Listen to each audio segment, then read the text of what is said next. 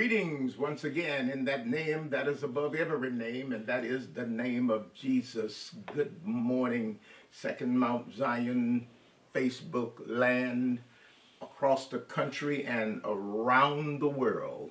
How blessed we are on this wonderful Lord's Day, the Sunday which we call Palm Sunday.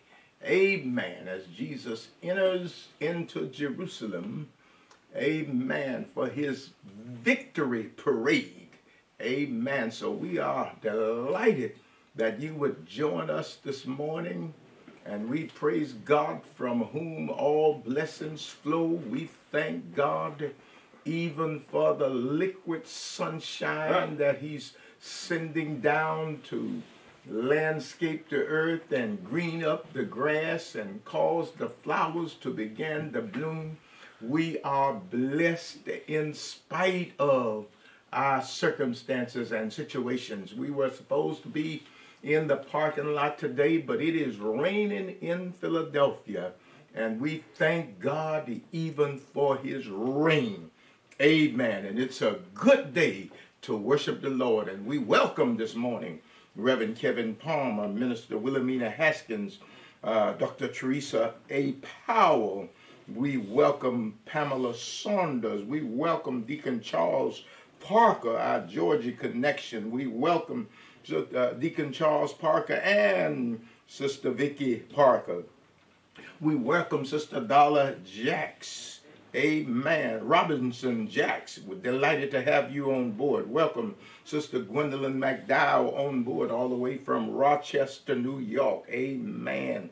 Welcome, Brother Charles Farley. Welcome, Deacon Vaughn Davis. Welcome, Sister Teresa Poole. Welcome, Sister Stacy Ryan Hooper. Welcome, amen, Sister Linda Adams. Good to see you this morning. Welcome, Sister Catherine Spain. We are delighted to see you on board this morning. Welcome, Sister Barbara Cherry. Amen. Amen and amen. Welcome, Sister Cherry. And while I hesitated on your names, the palms are at the church, and you can drive by and get your palms. And if some of the couple of maybe the ushers would meet me there also, we would be handing them out, or maybe I'll just do it myself. Amen. Amen. So I can say hello to everybody and lay my eyeballs on you. Amen. Good morning, Sister Sheila Adams. Good morning, Sister Josephine Wright. Good morning, Deacon Vaughn Davis. Good morning, Sister Doris Mickens. Delighted to have you on board. Good morning, Brother June Cole, who was with us on yesterday in the parking lot working hard. Delighted to have you on board this morning. Good morning, Sister Josephine Wright. Good morning, Sister Beverly Lind, all the way from Deptford, New Jersey, our New Jersey connection. Good morning, Sister Mary Ward Jones. Good morning, Sister Bernetta Robinson Dorn. Good morning, Deacon Daniel Johnson was with us on yesterday as we worked hard in the parking lot making preparations, but the parking lot needed to be cleaned anyway. Amen. Good morning, Sister Rosa Bedford, another Georgia connection. Good morning, Sister Dawn Beasley. Good morning, Trustee Debbie Glover Scalford. Good morning, Sister Valerie Mann. Good morning, Sister Kimberly T. Hand. Good morning, Sister Barbara Saunders. Amen. All the way from North Carolina, our North Carolina connections. Good morning, Sister Sharon Bryant Jordan. Good morning, Brother Ted Joseph Nevin. Amen. Delighted to have you. Good morning, Sister Katora C. Green, all the way from Newcastle, Delaware. Good morning, Sister Dion Hyatt. Delighted to have you on board. Good morning, Sister Dolores Coots Anderson. Amen. Delighted to have you on board. Good morning, Brother Gerald and Sister Young. Brother Gerald and Sister Gloria Young. Good morning, Sister Marjorie Borton, amen. Good morning. Deacon Harry Richardson, good morning. Good morning, good morning. Sister Mary L. Smith is on board. Good morning. Brother Darrell Mickens Sr., amen. All the way from California. Amen. Delighted to have you on board. Good morning, Sister Anita J. Green. Good morning, Sister Karen White. Good morning, Brother Damian S. Jackson, Counselor. Good morning. Good morning. Good morning, Sister Pamela Garwood. Good morning, Deacon Leroy Hagler. Amen. We missed you on yesterday. Amen. The men had a wonderful time as they fellowship, but they said you had a legitimate excuse. Amen. Good morning. Kingdom's Creation is on board. Who made the gifts for us. Oh, I almost gave it away. Good morning, Sister Angela Davis. Good morning, Sister Mary L. Smith. Good morning, Sister Laura Kennelly. Good morning, amen, Sister Frankie Cutter Eason, all the way from Statesboro, Georgia. Oh, praise the Lord. Good, glad to have you on board this morning. Good morning, Sister Gloria Young. Good morning, Sister Myris James, all the way from Baltimore, Maryland. Amen. Is it Baltimore or is it Bowie, Maryland? Amen. Good morning, Sister Peggy Haley is on board. Good morning. Good morning, Mount Olive Baptist Church is on board. Amen. Delighted to have you on before you do your service. Amen. Good morning, Deacon Wilbert Moore is on board. Brother Timothy Jiggets is on board all the way from Bowie, Maryland. Sister Deadrian Teddy is on board. Welcome back. Amen. Good morning. Sister Nell Criswell is on board. Amen. We're delighted to have all of those persons on board with us this morning. And now the earth is the Lord's and the fullness thereof, and the world and they that dwell therein. Lift up your heads, O ye gates, even lift them up, ye everlasting doors, and the King of glory shall come in. Who is this King of glory? The Lord of hosts. He is the King of glory, and the King is riding into Jerusalem on this day. Amen. Deacon Simpson is going to come to us now and give us our church school lesson, and we'll be back, amen, after, amen, we'll be back. Yeah.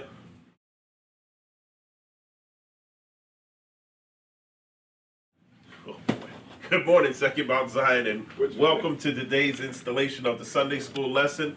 Our Sunday School lesson today is taken from 1 Kings chapter 18, verses 5 through 18. 1 Kings chapter 18, verses 5 through 18, and our key verse is verse 18, and the title is Bearer of Bad News. But before I get into that, let me make some brief announcements. As Pastor alluded to, we want to thank all the men who showed up yesterday to help clean up the lot, even though we're not going to have service today, which we intended.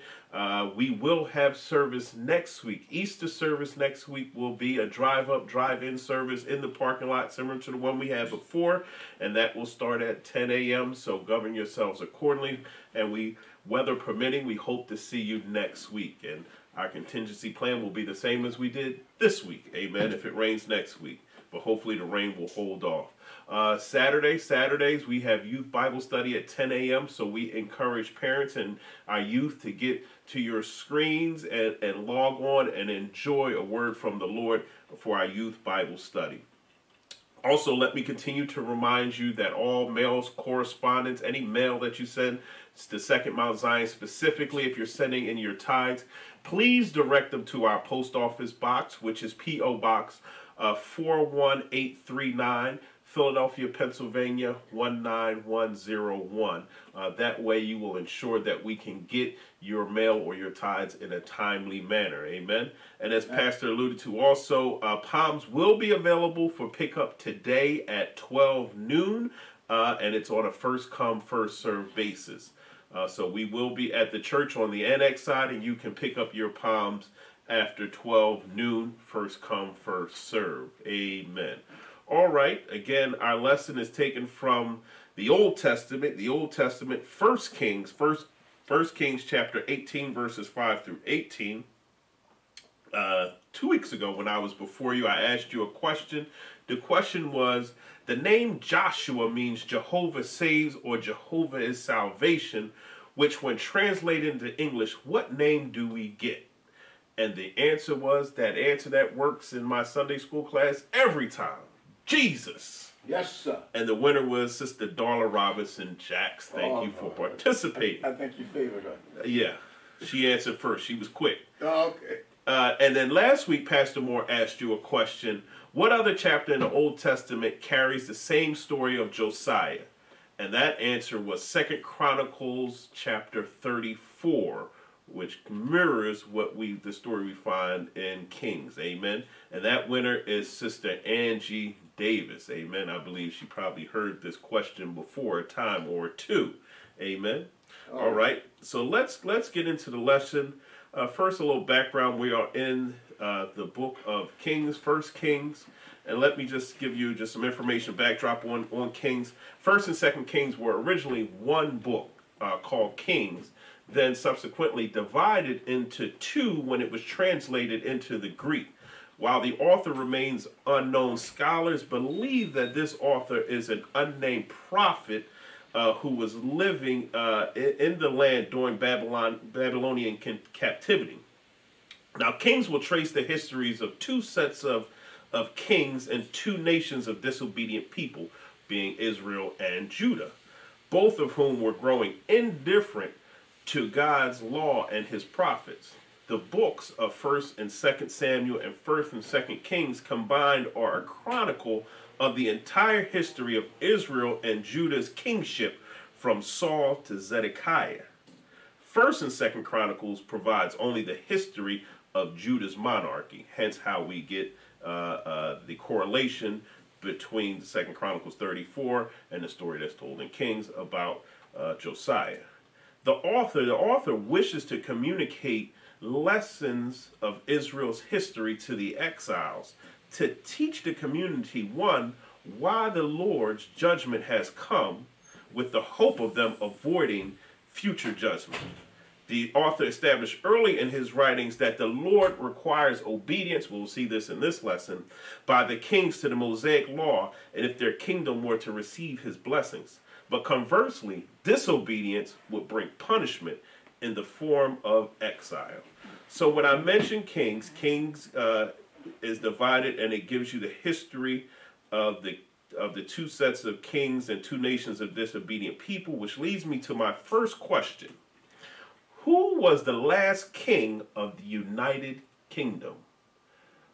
Who was the last king to reign before the kingdom split in two and was divided between Israel and Judah, or northern and southern? Mm-hmm. Who was the last king of this divided kingdom? Please place your answer in the comment section as well. We encourage you to use the comment section to let us know what you think of the lesson. Thumbs up, thumbs down. What you don't like, comment. Let me know how the lessons is going, okay? All right, so the title of the lesson is Bearer of Bad News. And a prophet's role can be summed up in this statement very simply. The role of the prophet is to comfort the afflicted and to afflict the comfortable. Yes, sir. But it is inevitable while the prophet is carrying out his or her role that the prophet will have to deliver some bad news. Amen. And many times that bad news, that person who is delivering that bad news doesn't want to hear it. And delivering bad news can be a life-threatening arrangement. Amen. Because many times the recipient, in this case is a king, doesn't want to hear what God is trying to tell them through the prophet. I remember when we talk about bearing bad news, advice I got early in my career from somebody that was more senior than I, and he said to me, he said, if you got some bad news, deliver it first thing or early in the morning. And the reason he said that is because a lot of times we got bad news and we got to tell, and we carry it around with us all day, and we can't get nothing done because we figure out how we going to fix this, what we going to do, how we going to tell somebody. But if you just tell them right off the bat, early in the morning, what's going on, and if it's bad news, if you can't do it, it's not going to happen, get it over with. Good advice. And then you can get on with your day or figuring out a solution instead of being bogged down with worrying, how am I going to deliver this bad news? So that was some advice I got, and I thought it was pretty pertinent, and it made sense to me. Me too. And so this prophet will have to deliver some bad news. And a lot of times we have to deliver bad news. And sometimes we have to deliver bad news to some people who are ahead of us in our corporate structure, or our bosses, amen, or governors, or whomever. But we'll talk about that. But first I want to look at some of the characteristics, the characters of these people in this lesson. First, let's look at Ahab. Now, Ahab is an interesting character. Interesting character. He was one of the most rebellious kings in Israel's history. As we learn from 1 Kings chapter 16, verse 30 and 33, it reads, "And Ahab, the son of Omri, did evil in the sight of the Lord above all that were before him." It seems like all those kings that came before him and did evil, and all the kings of Israel did evil, that each one topped each other in doing evil. It says he did evil in the sight of the Lord above all that were before him. Verse 33 says, "And Ahab made a grove, and Ahab did more to provoke the Lord God of Israel to anger than all the kings of Israel that were before him." So he just was increasingly evil. Let me also say about Ahab is that, he was God's law. You were commanded to stick to this, and Ahab pretty much just fractured them all. Amen. He was told never to worship false gods in Exodus. He did that. We were told never to invoke the name of first gods, part of the commandments in Exodus 23:13. And we're also told not to marry or adhere to the practices of any of these foreign customs, because they're going into this foreign land. They're in this foreign land. In essence, he's told not to be in the world, but not of the world. And he just fractures all of these, and he does the opposite. He worships false gods, he invokes their name, and he also marries Jezebel, which also causes him and the nation to sin. So he marries Jezebel, who was a Baal worshiper, who hated God's people and encouraged them to sin against God by worshiping other gods. And God sent prophets to warn him, but he refused to listen. His ultimate downfall came when he made an agreement with a foreign king he was supposed to kill, and did nothing when his wife had an innocent Israelite murdered. Both Ahab and his wife Jezebel died a gruesome death. Let me say one thing and stick a pin in that they worship Baal. Baal was supposed to be the prophet of water and fertility. Stick a pin in that. Then let's look at Obadiah. The Obadiah found in this lesson is not the minor prophet Obadiah. Obadiah worked in King Ahab's administration. He was a steward in charge of the king's affair. Although working for one of Israel's most disappointed kings, Obadiah maintained his belief in God. Scriptures identify him as a worshiper and one who feared God. Mm-hmm. And you can find that in 1 Kings verse 18 through 3. And we'll talk more about that. Then we look at the prophet Elijah. Little is known about him other than he's from Tishbeth. God called him to prophesy and say, speak out against Baal worship in Israel, and to actively take part in ending this abomination among God's people. So here you have some of the players. And also, before we get to verse 5, what we have to understand is that before, I think we start in 17, when Elijah comes on the scene, God calls him to confront Ahab and tell him that there is going to be a famine in the land. That's right. Sin, because of their sin, leads to their chastisement in the form of a famine in the land. So he makes this pronouncement, and then God in his providence tells him to get away and go down to the river Cherith and hide there. And now when we get to this lesson, 3 years has come, and God comes to him and says, you know what? I'm going to send some rain to the land, but you go and you find Ahab and you confront him. Mm-hmm. So when we see this lesson, what we first find is we find Ahab and Obadiah searching for answers. Well, we see them. Ahab says to Obadiah, go into the land and unto the fountains of the water and all the brooks, pre-adventure that we may find grass to feed our cattle so they won't die. Now, let me say that he is not an animal lover. He's not, because he cares for the animals. He don't want the animals to die because he needs the animals to pull his chariots and to deliver his army. So he's worried about that. Yeah. So he's looking for a place. Amen. He's looking for a place where they can feed so that they won't die off and effectually make his army of non-effect. And so here they are, and this is a dire situation because you have the king himself looking for somewhere to take care of the animals. Yes, amen. Sir. And Obadiah, and they decide to divide the land in half. You go one way, I'll go the other. And here they are looking for answers. Instead of looking to God. That's not going to come. Only if they would have did what David did. What David did? When he found out that he was disobedient, he turned to God, repented, and got his answer in a famine. Listen, Wilbur. And the famine was over when he had a famine. When David had a famine, he listened to God and repented. But how many times is God the last person we listen to when we in a jam, when we in a situation, and we go searching for answers in all the wrong places? Yeah. And so he and Obadiah is obedient. He's a worshiper of God. He believes in God, but he's helping his king out, and they're searching. And as they're searching, there comes a divine encounter. Divine encounter. And it's not by happen chance, as he was on his way alone. And sometimes God got to get you away from some people so that you can meet God's prophet, meet God's man. Amen. You got to get away from somebody and just get into a corner and get online and hear a word from the Lord, from God's man. Amen.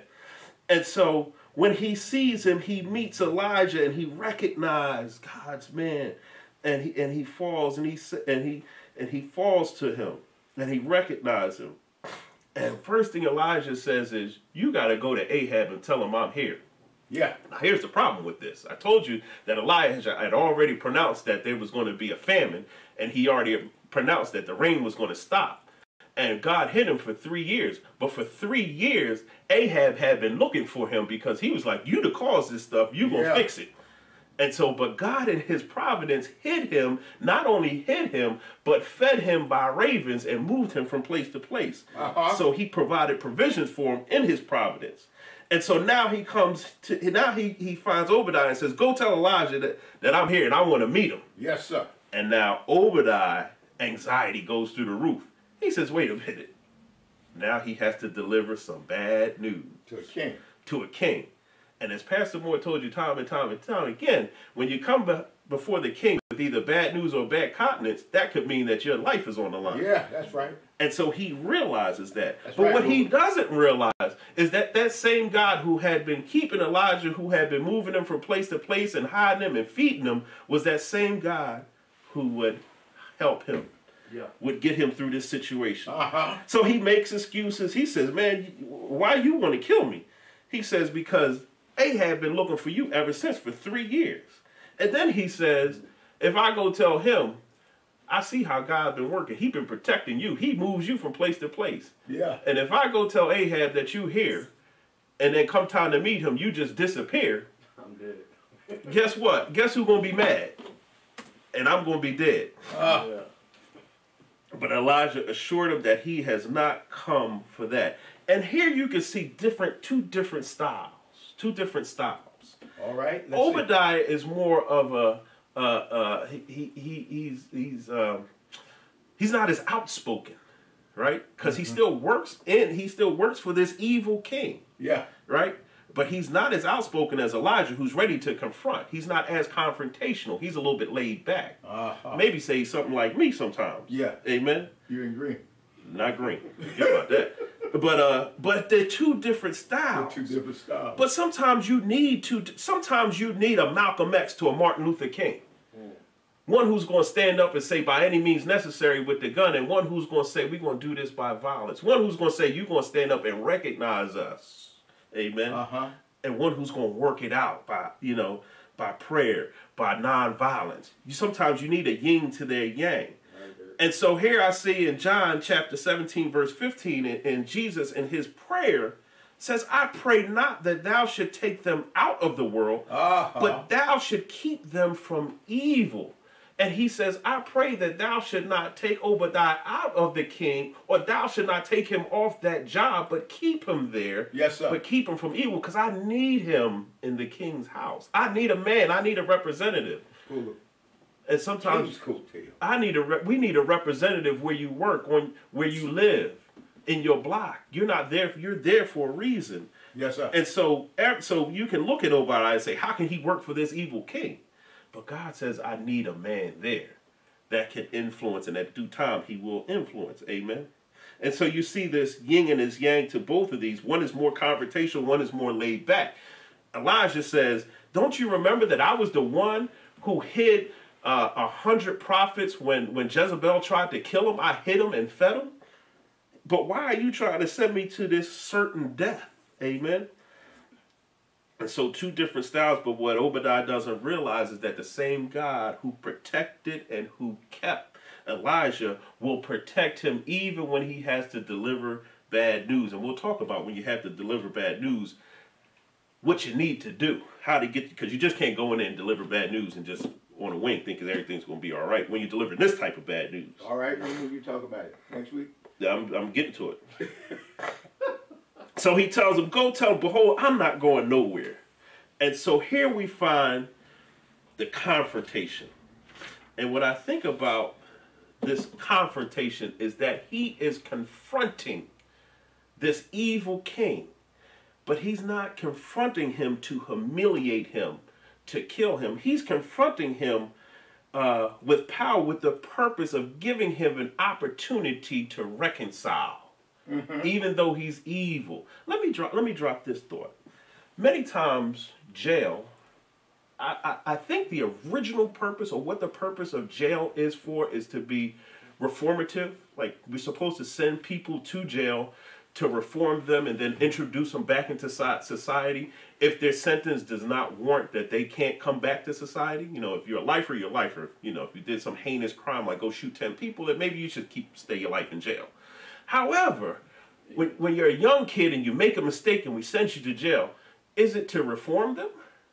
Let me pose the question another way, and I'll be interested to hear your comments. Do we send jail as a punishment, send people to jail as punishment, or for punishment? Do we send people to jail as punishment? Because if it's as punishment, then hopefully we rehabilitate them, help them to introduce them back into society. Yes, sir. Or do we send them for punishment, punitively? And if we do that, we may be in trouble, because I hear God say that vengeance is mine, says the Lord. Amen? Amen. And so this confrontation comes, and he confronts them with giving him the opportunity to do right, to get right. But he doesn't take the opportunity, and he tries to turn the tables on him and says, you're the trouble. He calls him a troubler, the trouble of Israel. You trouble Israel. But he answers back and says, I have not troubled Israel, but thou and thy father's house, in that you have forsaken the commandments of the Lord, and thou hast followed Balaam. You have forsaken God, turned from God, and worship other idols. Amen. And now this thing has befalled you. And maybe something has befalled you because you have turned from God. And you started putting things before God. Your boo, your job, your money, whatever it is. And so the answer, as David did, was he returned. He repented.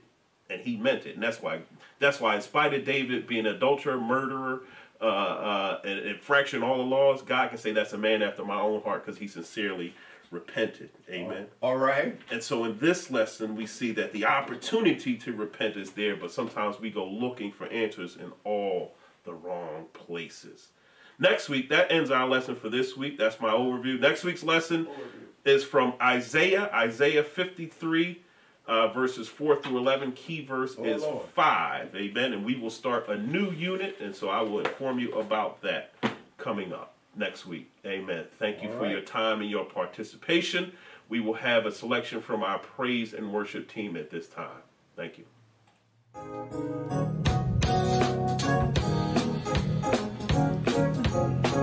I love to praise Him. I love to praise His name. I love to praise Him.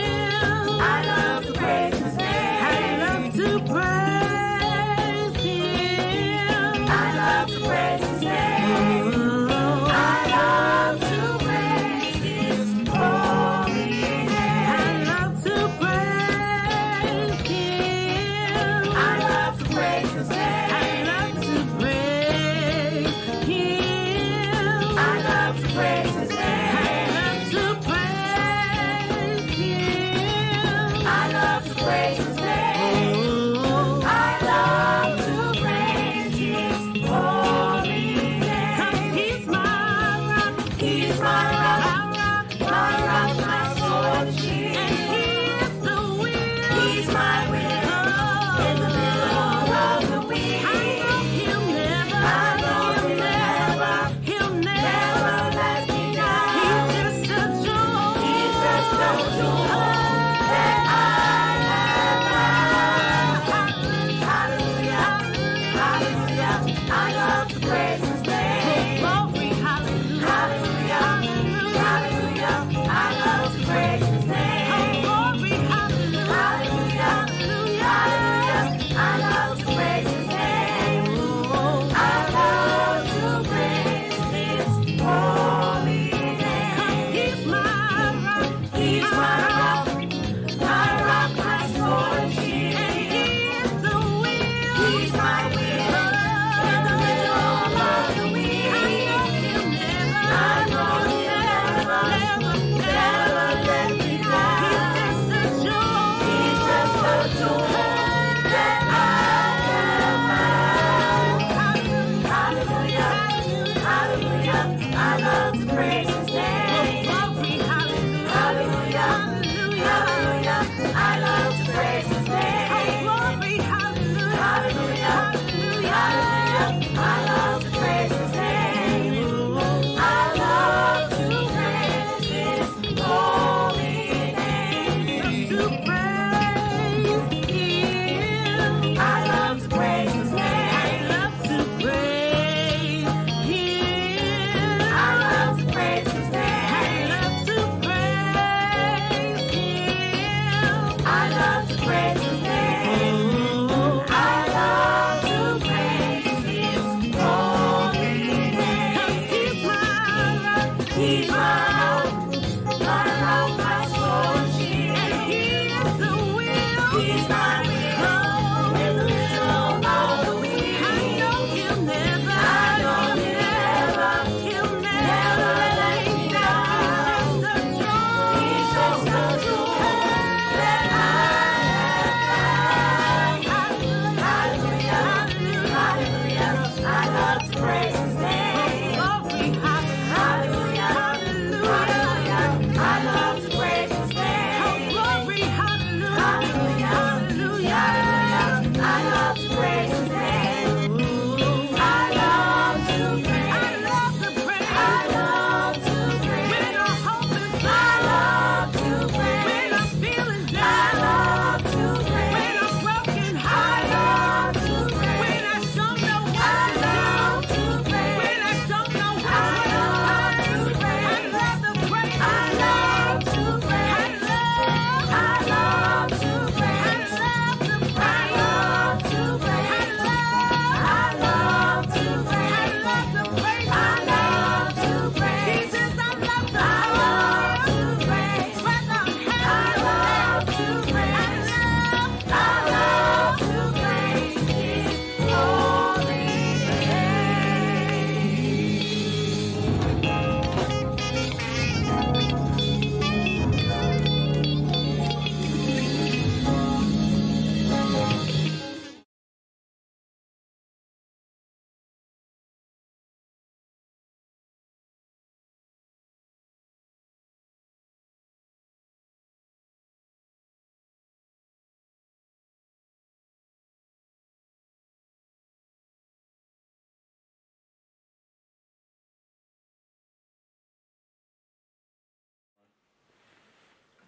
Greetings once again in that name that is above every name, and that is the name of Jesus. Thank you, Deacon Simpson, for our church school lesson. Thank you, Praise and Worship, for sharing with us. And now we will delve into the Word of God. We're going to be looking tonight or today from the 19th chapter of our Lord's Gospel as recorded by St. Luke. We're going to look at Jesus' triumphant entry into Jerusalem.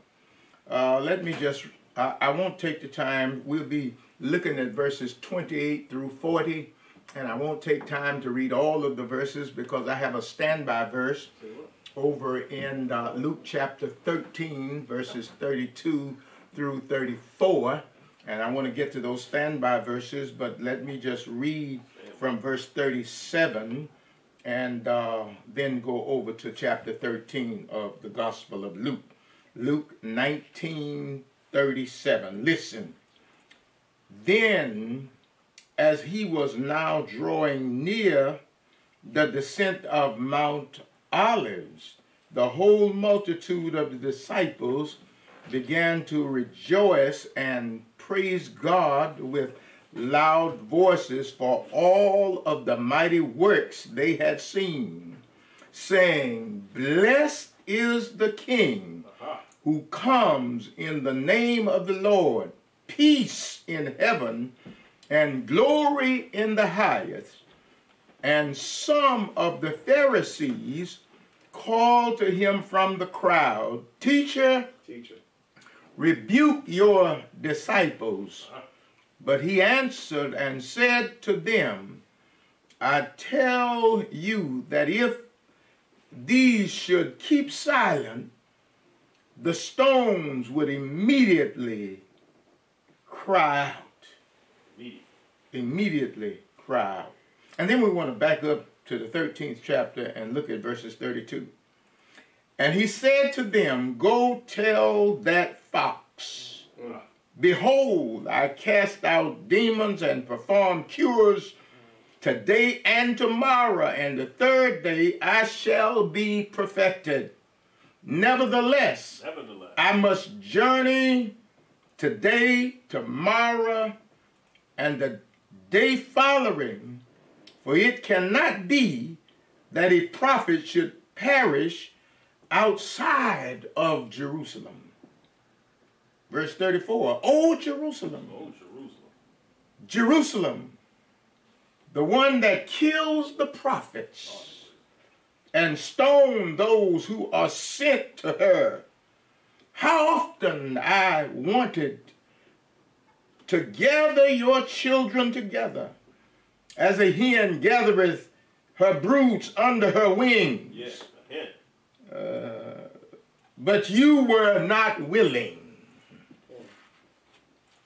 But you were not willing.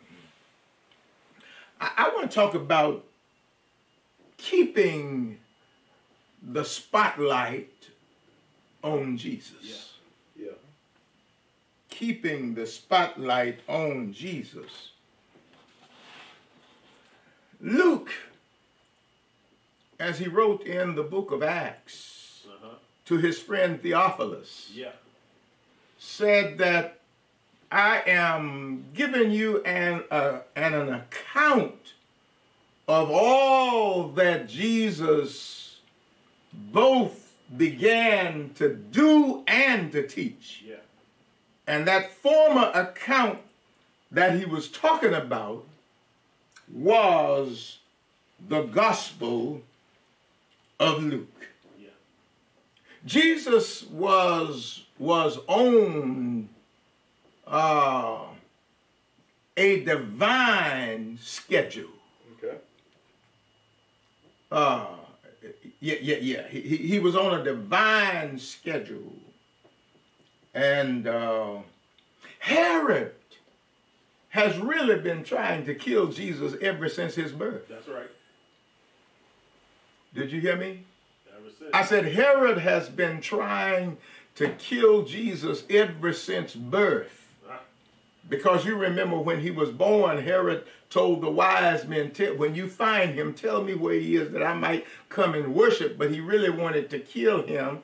And the reason I know they wanted to kill him, because he killed all boy babies that was 2 years and under, so he would not miss Jesus. But since he was on a divine schedule, God warned his parents in a dream to go down into Egypt. And when that Herod died, when that Herod, listen to me now, Herod here is a title just like president. One president goes out, but another president comes in, and we call him president. And we call President Biden president now. But last year this time it was another president, but he's out now, and Biden is in. And when the Herod earlier tried to kill Jesus as a boy baby, when he died, Jesus comes back to where Herod thought that he was in charge. And I got a word for somebody here today. That if you think you're in charge, you just mess around and die, and you'll see that things keep going on. Lord have mercy. Mess around and die. Yeah. And so here is Herod. Herod and the Pharisees, they has warned Jesus. Some of his enemies has warned Jesus that Herod is setting all kinds of traps, and Herod wants to kill you. Oh, that every day some Pharisees came saying to him, get out and depart from here, in verse 31, for Herod wants to kill you. But listen to Jesus. Jesus said, don't nobody set my agenda. He says in verse 32, go and tell that fox. In other words, when somebody calls you a fox, they're saying you're sly. Yeah. You're slick and you sly as a fox. Yeah. But Jesus said, go tell that fox that I am aware of all of his strategies and all of his scheme. He said, listen, tell him that I'm going to cast out demons, and I'm going to perform cures today, tomorrow, and the third day I'll be perfected. You tell that fox that I'm going right on my divine agenda, and he can't do nothing about it. That's right. Nothing.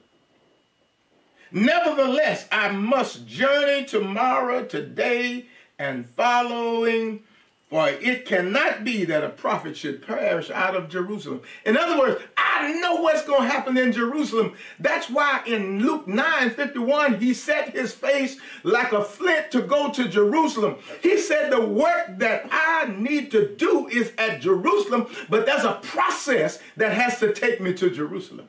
Yeah, because I got some more teachings, and I've got some more miracles to work, and I've got to continue to teach my disciples, and so I'm following a divine process. And let me say something about process. A lot of time we looking at the goal. Jesus says, I already know what the goal is going to be, so all I got to do is just work the process. Work the process. And a lot of time we are looking at the goal rather than the process. But if you learn how to fall in love with the process, you will reach your goal. Yeah. The story is that there was a young man who wanted to become an expert archer.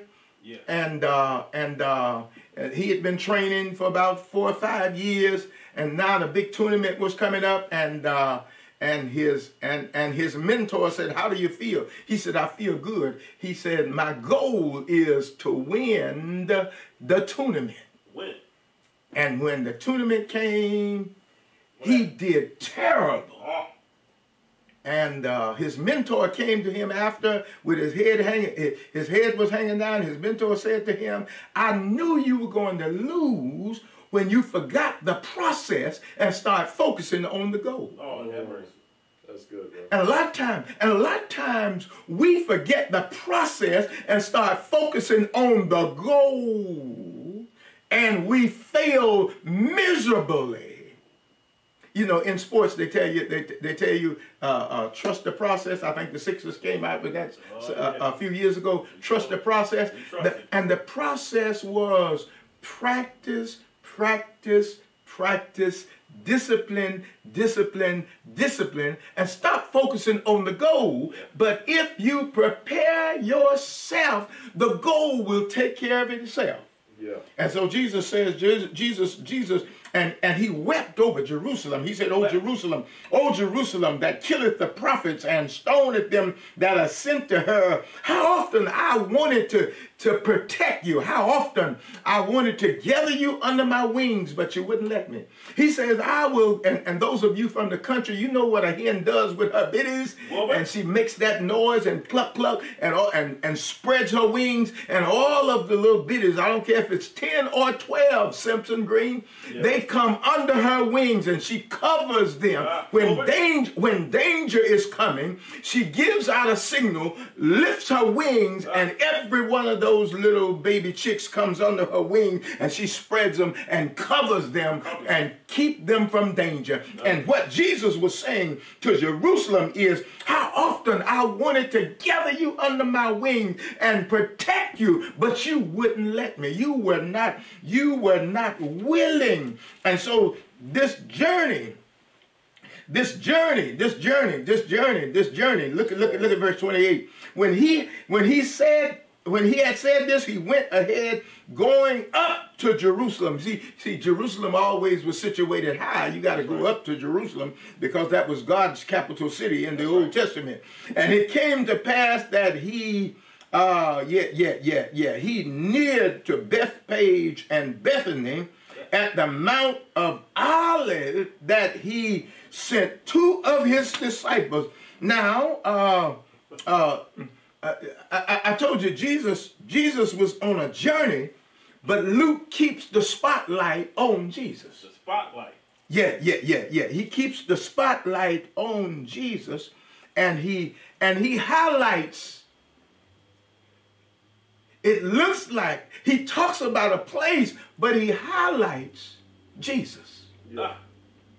And because Jesus has completed the journey from the Galilean area where Herod was, he have completed his journey in spite of the fact that Herod wants to hinder him, Herod wants to kill him. He has completed his journey. Now he's ready to enter Jerusalem. And so Luke is not highlighting the place, but he only mentioned the place to let you know that Jesus has completed his journey.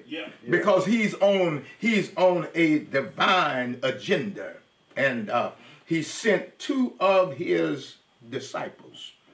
And 2 of his disciples, unnamed disciples. Oh, say that, bro. Unnamed. Unnamed disciples. And I thought about calling this text Hidden Figures. Next time. Because, next time. Yeah, that'll preach, bro. There were some hidden figures in this text. They were unnamed disciples. And not one of the gospel accounts called their name. Not one. They were unnamed disciples. And if we would serve the Lord, we must be willing to serve without attention, drawn to ourselves. Did you hear me? That's good, Reverend. Because who is the one that's being spotlighted?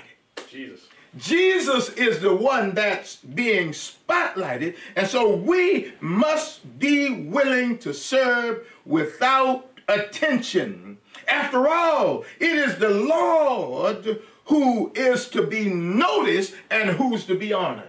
Yeah. And that's what Palm Sunday is all about. Say it, Reverend. Jesus being noticed and honored. And stay with him. And 2 of his disciples. 2 of his disciples, 2 unnamed disciples. And when Luke looks and notices, he observed, his observation is not the place but a person. That's his observation. And there are several ways in which you can gain knowledge. You can gain knowledge by observation, inspiration, and formal education. Yeah. But I'm leaning more toward observation and inspiration. Because our foreparents did not have the formal education that we have. But they gained so much more than we have, and they were closer to the Lord than we are. With all of our formal education, they had observation and inspiration. Yes, sir. And they walked with the Lord. And so Luke uses, since he didn't walk with Jesus and the disciples, he observed everything that he knew about Jesus, and he observed every step. And he observed the movement of Jesus. He tells his friend Theophilus in the first chapter of the book of Acts that I am giving you an account of all that Jesus began to do and to teach. He observed everything about Jesus, what he did and who he taught. He observed Jesus. The observation is that he had two disciples, and his two disciples, he says, go into the village opposite you, where as you enter, you will find a coat tied on which no one has ever sat. Loose him and bring him to me. Colt. You see, loose him and bring him to me. Loose him. So, those who were sent didn't call their name. Listen to that. Went their way and found it just as he had said to them. You see, obedience must be complete, or it cannot pass for obedience. And you know how it is, sometimes we will do part of what the Lord says, and we will do some of what the Lord says, but we won't do it all. You know, I won't really tithe, but I will give something. Obedience must be complete. It must be complete, or it does not, it does not count for obedience. Yeah. Obedience. And see, when you are obedient, help me, Reverend. You will realize the promise if you obey. See, you will. Some of us will never realize the promise because we are not obedient. Bring all the tithes into the storehouse. And see, there's a promise there. That's in the Bible. See, won't I open up the windows of heaven and pour you out a blessing? You will never get that overrunning blessings because you won't complete your obedience. See, and verse 33 would be very encouraging for the disciples. It would be encouraging to them in their obedience and in their recognition of Jesus Christ in control of every event of our lives. It was encouraging to them. It was encouraging to them to go and find things just like Jesus said it was, because each victory will help you some other to win. That's right. Every time we are obedient and God blesses us, it encourages us to be more obedient. And because they were obedient, they was encouraged in the process, because it was just like Jesus said it was going to be. And he says, and if anybody, here is another hidden figure. If anybody asks you what you're doing, just tell them that the Lord has need of him. And the reason it was so encouraging is because they had a healthy exchange without hostility. Yeah. That's what obedience brings to you. And you see, after observation and after obedience, there is the outcome. The outcome. The outcome was a healthy exchange without hostility. And you see, when it could have been a potential of an hostility. Yeah, that's right. When the Lord is at work, Yeah. stuff seems to fall in place. There was no hostility, and so this other hidden figure must have been a disciple too. Okay. And you know why I say he must have been a disciple? Why is that, Reverend? Because when they said that the Lord has need of him, there was no question, because only a disciple recognized that everything that's in my possession belongs to the Lord. That's it. Wow. That's good, Reverend. Even though he is the owner, there is the Lord. Even though he might be a little L Lord, Yeah. but Jesus tell him that the big Lord has need of him. He recognized the authority of Jesus. Yes, sir. Lord, Lord. And there was no hostility and no confrontation. Yeah. And then they brought the coat to Jesus and threw their garments on him and their clothes on the coat, and they sat Jesus on the coat. Yeah. The coat. Here is a real word. King James probably says ass. Help him, Say Dirk. what? Yeah. They sat Jesus on the donkey. Donkey. Here is a real word for the Christian community. Help me. What's that, Reverend? The coat's only job was to lift up Jesus. Ah. Wow. Good God Almighty. Ah. All he did was lift up Jesus so the people could see. That's it. He had never been ridden before, No. and when you ride an unbroken coat or horse, normally he bucks and kicks until you break his spirit. Even the coat, even the donkey, even the animal recognized the lordship of Jesus. Yes, sir.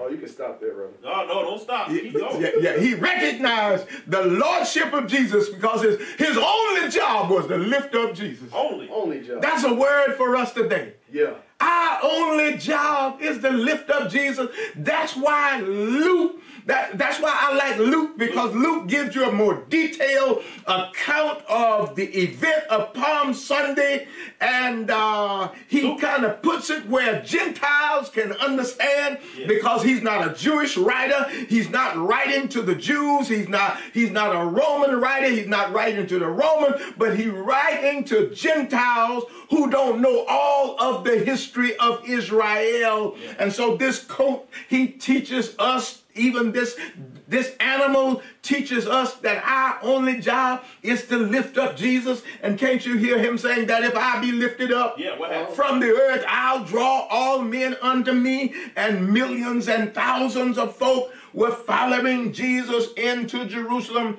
And so the outcome was not only a healthy exchange without hostility, but the final outcome was worship. Good God Almighty. Yeah. That's good. And it's right here in the text, right? It's right there in verse 37. If you didn't tear it out of your Bible, Yes, it's I got in it. there. And when he was now drawing near the descent of the Mount of Olives, the whole multitude of disciples began to rejoice and praise God. Good God Almighty. Yes, sir. With loud voices. They wasn't whimpering. You know, there's a lot of folk who go around talking about, well, I don't worship like everybody else, and I worship quiet. And I don't have a problem with that as long as you are quiet in the movies, as long as you are quiet at the ball game, then that you just quiet. But you can't be quiet in church and then loud at the ball game. That doesn't coincide with each other. Right. And so they cried with loud voices for all of the mighty works that they had seen. Good God Almighty. Saying, blessed is he who comes in the name of the Lord, in the name of the Lord. Peace in heaven and glory to God in the heights. And they were just praising God and thanking God because the deliverer has come.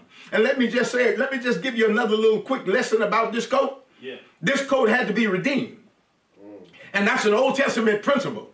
Yeah. Whenever you redeem a coat, he had to be redeemed by a lamb. Lamb. Oh, say it, Reverend. And the Lamb of God said, go and redeem him. And once he's redeemed, he's got to be loosed. Yeah. Yeah. He's got to be loose. And see, sometimes we've been redeemed, but we're not loose. You remember Adam? I mean, you remember Lazarus? Yeah. When Jesus called Lazarus from the grave? Yeah. Come forth. He came forth and he was alive. Yeah. But he was still bound. You said something. And Jesus said, loose him. Yeah, loosen him. Yeah. And take off the grave clothes on him. And somebody here today, you still wearing your grave clothes. Lord, have mercy. And it's a good time on this Palm Sunday to be loosed. Loose. Yeah. And you see, you can't be led until you're loose. Yes, sir. Almost, Lord, almost. And there's a whole lot of folk. Yeah, you may be alive, but you're still bound. And he had to be loose. And once he's loose, now he can be led. Yeah. And you know the reason that a lot of folk can't be led? Why, Reverend? Because they're still bound. Wow. They're still bound in their mind. They're still bound to a past. They're still bound to a relationship that went sour. Yeah.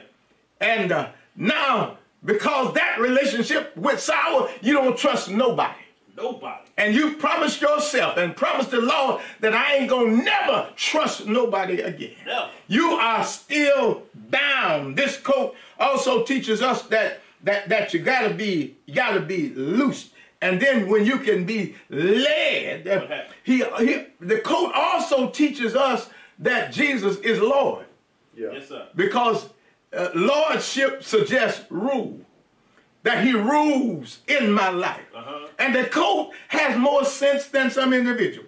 Wow. He recognized Jesus as Lord, and the Lord has ruled over him, and all he's doing is just traveling through the streets of Jerusalem, lifting Jesus up. Lifted. And wherever your Jerusalem is today, you ought to lift him up. So the world can see. The world is hungry. Yeah, sweeten it, Reverend. For the living bread. Yeah. And if I be lifted up Sweeten it now, Reverend. from the earth, Yeah. I'll draw all men unto me. And they lifted him up, and they were praising God, saying, glory to God in the highest. And and it's translated, Hosanna, the Lord saves. And I don't know about you, but I'm so glad. I'm so glad that the Lord saves. For he saved me one day. Yeah. When I was sinking deep in sin, very deeply stained within, sinking to rise no more. But I heard the voice of Jesus saying, come unto me, all ye that labor and are heavy laden, and I will give you rest. And before I conclude this text, the text says, when they praised God, the Pharisees in the crowd, the religious folk in the crowd said, Jesus, rebuke your disciples and make them shut up. But I'm so glad that when you worship, Jesus got your back. Yes. Yeah. Jesus always had his back with folk who worship him. You remember in the 12th chapter of John, when Mary began to worship him, she worshiped him and poured all of the precious oil on his feet. Mary didn't have to respond to Judas, but Jesus said, leave her alone, because she recognized something that you didn't recognize. And I know it's Women's History Month, but it was the woman who recognized something about Jesus. She recognized it before his disciples. Yes, Lord, his disciples are somewhere scared and wondering how to get out of their situation. And she worshiped the Lord. You see, you discover something in worship, because worship is therapeutic. Yes, Lord, worship is good for the mind, and worship helps you to recognize really who Jesus is. And she poured all of the expensive oil on his feet, and Judas objected, and he said, leave her alone. And the Pharisees, they objected with the worship of the disciples. And I heard Jesus saying, yes, Lord, if they keep silent and if they hold their peace, the very rocks would cry out saying, glory to God. And I don't want no dumb, inanimate object to cry out for me, but I want to cry out for myself. I want to say hallelujah, glory and honor to our God. I don't know about you, but I already know what the end is going to be. Yes, Lord, because I got the word of the Lord, and it's been revealed to me through the word of the Lord. I know what the end is going to be. He's going on Jerusalem, and he said, lo, man, take my life, but I lay it down. In other words, in Jerusalem, he said, you are one that killeth the prophets, and so I know what's going to happen to me. And he went on to Jerusalem and put his life in the hands of evil folk, and they crucified him, hung him high, stretched him wide. And he didn't die because they could kill him, but he bowed his head in the lops of his shoulder and then gave up the ghost so he could die. He stayed in the grave. I heard him say, after 3 days, he says to Herod, after 3 days, I will be perfected. And he got up with all power in his hand. Tabernacle on the earth for 50 more long days. But then after a while, and by, he released the dynamic atoms from his body, cut the wings of the cloud, and the spotlight was still on Jesus. And I heard his disciples say, who gonna make us well when we get hungry, when we get sick? But I heard Jesus say, I'm not gonna leave you by yourself, but I'm gonna send you somebody. I'm gonna send the Holy Ghost. I'm gonna send him in my name. Hey! Oh, that's good preaching. That's what it is, Greg. You know good preaching, boy. I started to go find the oil. Keep the spotlight on Jesus. Yeah, keep it. And if you keep the spotlight on Jesus, guess what? What's that, Ryan? He will prepare you for every situation. And then on the flip side of that, he'll prepare every situation for you. Yeah. It's right here in the text. Yeah, I ain't tear it out. Right? He prepared the disciples to meet up with the owner of the donkey, and he prepares the owner of the donkey to meet the disciples. Don't you think that this pandemic has caught Jesus off guard?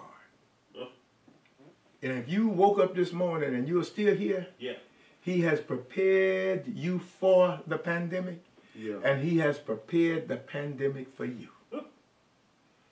When you are in harmony with God, God can prepare you for every situation, and then he can prepare every situation for you.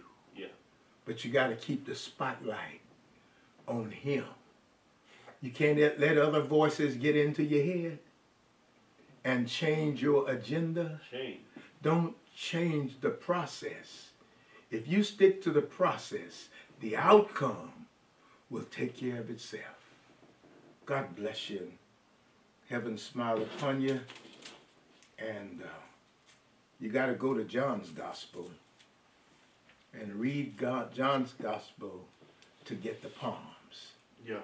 John says, the Synoptic Gospels says there was branches, but John says there were palm branches. And the palm branches is a symbol. It's a symbol, and symbols point beyond themselves. See, a symbol, the symbol of the palm point to Jesus' victory. That's right. Yeah, victory. His victory over the journey. That's how come Luke mentioned the place, because he was in Galilee in Herod's territory, but he ends up in Jerusalem completing his journey. Yes, sir. And so that's the reason that we can wave the palms today, because of Jesus' victorious journey. And so let's ask God's blessings upon the palms, so that when you stop by and pick them up, they will already be blessed. God, we thank you now for your journey. We thank you for us keeping the spotlight on you, that it's not about us, but it's about you and about what you have done. And so we ask your blessings upon these palm branches and leaves, and we ask that you would allow those who receive them to receive them with the spirit of victory. That you are victorious, and because of your victory, we can also be victorious. Because greater is he who is in us than he that is in the world. And you can prepare us for every situation that will come our way, and then you will prepare the situation for us. In the masterful and in the marvelous name of Jesus, amen and amen. Go in peace and serve the Lord.